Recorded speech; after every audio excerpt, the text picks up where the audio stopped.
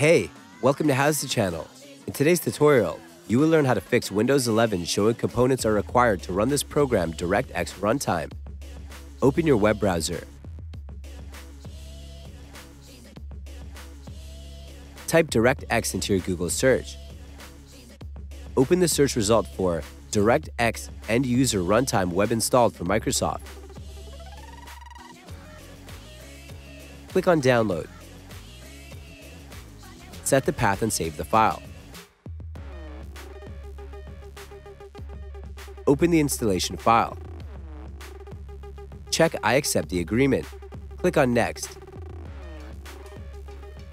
Click on Next again. Wait until the installation is done.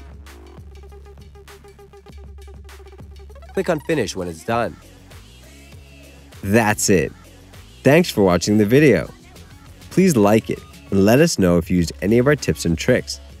Subscribe to our channel. We upload new tutorials every day. See ya!